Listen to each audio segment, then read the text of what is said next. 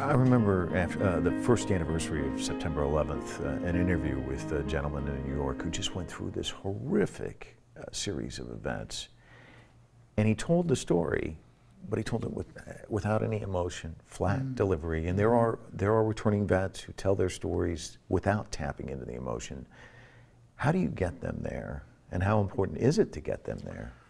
Oh, you want to get there, Mike, and that is paragraph C of the definition of PTSD. You know, PTSD, the first part is something happened and it was real.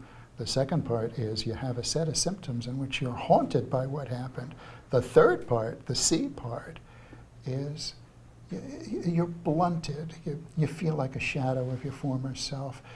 You could be restored to life with people you love. And you describe, I know I love, I just don't feel it.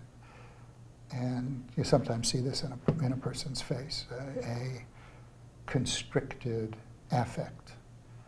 There's no direct remedy for that.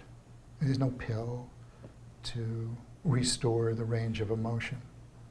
If depression is a part of the loss of emotional tone, antidepressants can help. And it's very common to diagnose PTSD and major depression or dysthymia at the same time. And in that case, you treat the depression.